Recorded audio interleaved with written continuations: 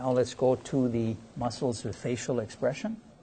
The muscles of facial expression are a group of muscles that are innervated by the facial nerve or the seventh cranial nerve. One very prominent muscle is the Buccinator muscle, being outlined at this point.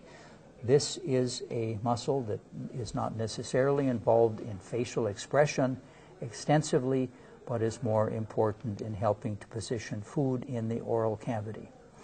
The attachment of the muscle is to the skin in the region of the corner of the mouth. The fibers pass posteriorly, and they have a second attachment, or their second attachment is to a structure called the pterygomandibular raphe. That is a line of connective tissue that runs from the mandible up to the lateral pterygoid plate near the maxilla.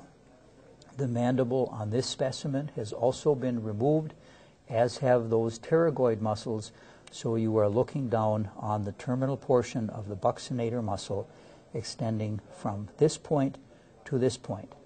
If I put the probe posteriorly, I am palpating the superior pharyngeal constrictor.